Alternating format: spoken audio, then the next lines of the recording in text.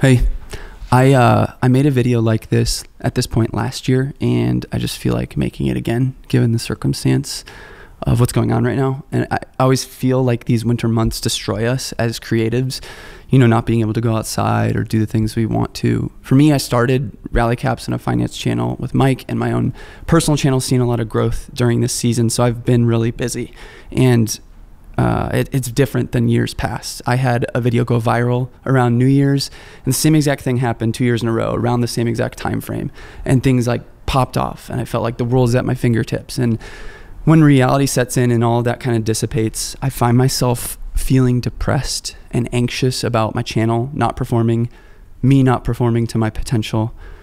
And the truth is, I never dreamed of a channel being this successful or being this big, and I can't say it enough, like how thankful and grateful I am for all of you supporting me and all the things I do and I make online.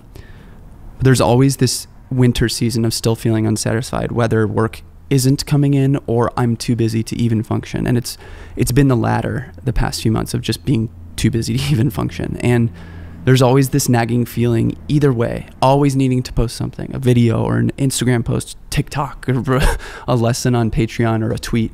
And it's never ending. And I know I signed up for this and that this is my job, so I don't want to come off as feeling ungrateful that I get to do this. I actually love doing all those things, and that's part of the problem. It's part of our businesses as creative entrepreneurs, and these platforms, using these platforms and their algorithms, I get it. And I'm not saying you shouldn't use them. I think they're incredible for growing your business, but I have to keep reminding myself that the algorithms don't rule me and they don't rule us.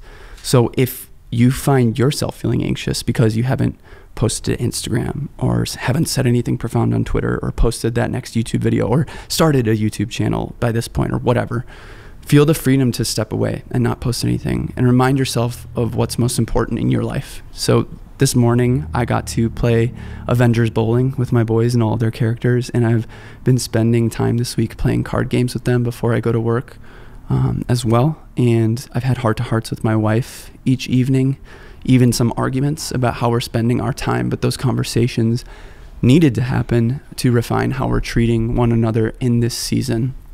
And I stepped away from an hour of work today to call my mom. We talked about life for almost an entire hour, and that was life-giving. And while we can try our best at tricking the algorithms into our favor now and again, my hope is that you'll join me from time to time in saying screw the algorithms, because they ultimately don't dictate what's most important to us. We get to dictate that. So love you all, and I hope you're well, and I'll see you soon.